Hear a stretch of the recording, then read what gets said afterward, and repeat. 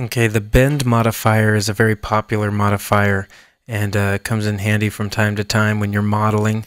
So let me go ahead and make a cylinder here in 3D Studio Max. Then I'll click Z to bring it to the front, and I'll go ahead and hit G in all these viewports, get rid of that grid. And so you go ahead and you select your object, go to your Modify menu, and then under Modifier List, choose Bend. And then you can choose what axis to bend it on, and then the angle that you want to bend it. So if I want to make this go around, I can bend it at like 180 degrees.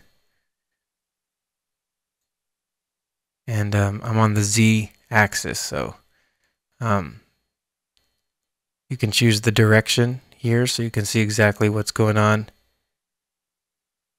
there. And then also, if I choose a different axis, I get different results. So you can see what's going on here with this.